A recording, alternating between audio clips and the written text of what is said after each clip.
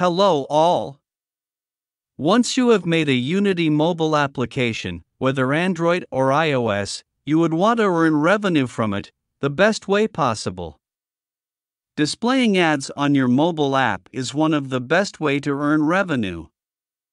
The users of your mobile application watch your ad, and if they are interested in it, they click it.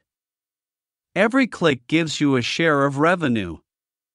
To display ads, you must use a mobile ad network which can show ads from advertisers. The best source of revenue is through Admob Ad Network, owned by Google. So, in this tutorial, we are going to learn how mobile publishers can monetize a Unity 3D application using Google Admob Ad Network. Your ads can be placed in different ad formats. For example, they can be in the form of a banner ad, displayed at the bottom of your screen in a rectangular format. Or they can be a full-screen ad displayed before the Unity 3D game moves to next level. There are few initial steps required towards displaying Admob ads and earning revenue. These steps are common to implementing any ad format. This tutorial focuses on implementing these initial steps. The first step is to integrate the Google Mobile Ads Unity plugin into the app. The Google Mobile Ads Unity plugin enables Unity developers to easily serve Google Mobile Ads on Android and iOS apps without having to write Java or Objective-C code. The plugin provides a C# interface for requesting ads that is used by C# scripts in your Unity project. First, download the Unity package for the plugin from the link in the description below. Then import the Mobile Ads Unity plugin into your Unity project in the Unity editor by going to Assets, then Import, then Custom Package, and find the Google Mobile Ads plugin.unity package file you downloaded.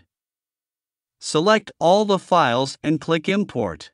The next step is to include the Mobile Ads SDK, which comes with the Google Mobile Ads Unity plugin. The Google Mobile Ads Unity plugin is distributed with the Unity Play Services Resolver library. This library is intended for use by any Unity plugin that requires access to Android-specific libraries, example ARs, or iOS CocoaPods.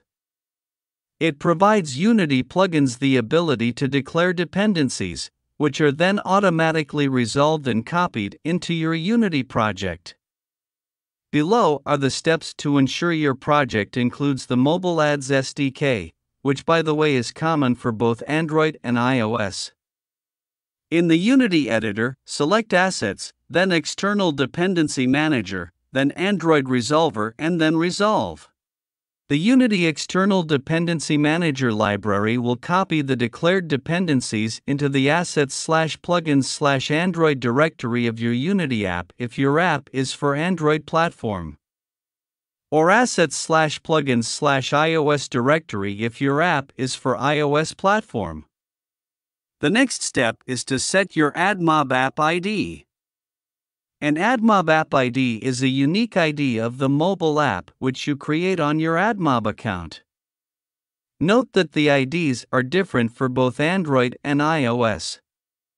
You can get tutorials on how to create Admob App ID in Admob from internet. Please let me know in the comments if you want me to make a tutorial on this. So, coming back to setting up Admob App ID in the Unity editor, select Assets, then Google Mobile Ads, then Settings from the menu. Provide your Android and iOS Admob App ID in each field. Before loading ads, have your app initialize the Mobile Ads SDK by calling mobileads.initialize. This needs to be done only once, ideally at app launch. Here's an example of how to call initialize within the start method of a script attached to a game object. I hope this helped you. Please consider subscribing to my channel and pressing the bell button to show your support. Also, consider to like, comment and share my channel for more fun videos.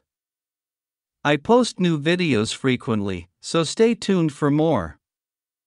Thanks for watching.